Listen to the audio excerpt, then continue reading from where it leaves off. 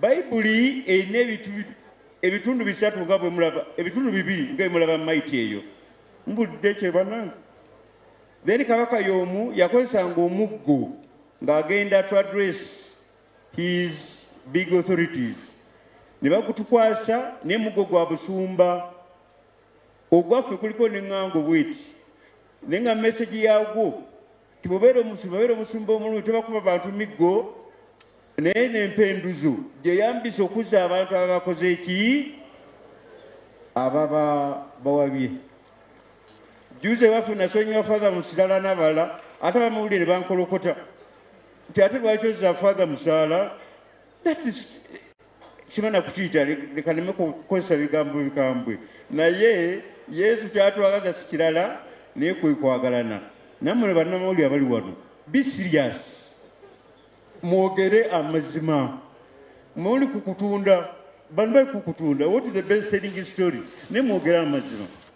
Njogedde nnyo bino byogedde ku lwa Katonda n'ensi yange Omukama abeere nammwe. Wabula tulinawo ekirabo wano ekya Uganda John Christian Council kyenjagala nze wamu ne Secretary General waffe wa UJCC tukikwase omugole. Ssaabasumba Ssaabalabirizi, thank you for giving me this opportunity. Obaka bwe mbadde ngenda okusoma wano bwe ngenda kumukwasa ajja kubwesomera. Mwale kumpuliriza Omukama abeere nammwe.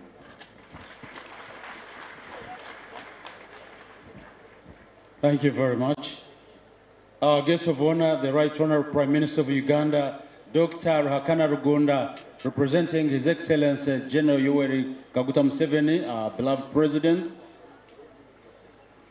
Your Grace Archbishop Dr. Cyprian Kizito Lwanga, the Archbishop of Kampala Archdiocese and Chairman UJCC, the Archbishop-elect, the Right Reverend Dr. Stephen Kazimba Mugalu and Mama Margaret, your dear wife, my brother bishops and your dear wives, honorable ministers and members of parliament, the Katikkiro of Buganda and your dear wife, and officials from the Buganda Kingdom.